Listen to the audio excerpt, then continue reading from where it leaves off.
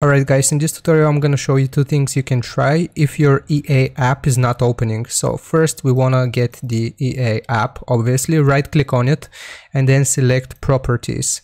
So right here we want to go to the compatibility tab, click on it, and first we need to select this. Run this program in compatibility mode 4, and right here you want to select Windows 7. The other option that we need to select right here on compatibility is this one, run this program as an administrator.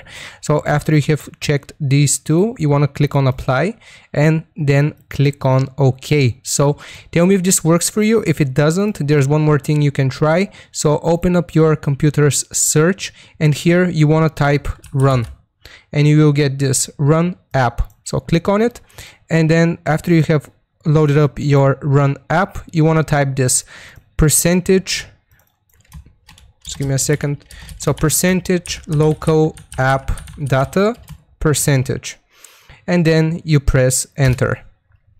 So right here you will see a bunch of folders. We want to find the Electronic Arts. So right here, Electronic Arts, that's the EA folder, and basically all we have to do is delete it. So after you have deleted it, make sure you empty your recycle bin as well, and then try running the EA app this way and tell me if it works for you. Hope this was helpful, hope this worked. Don't forget to like and subscribe, and I'll see you next time. Goodbye.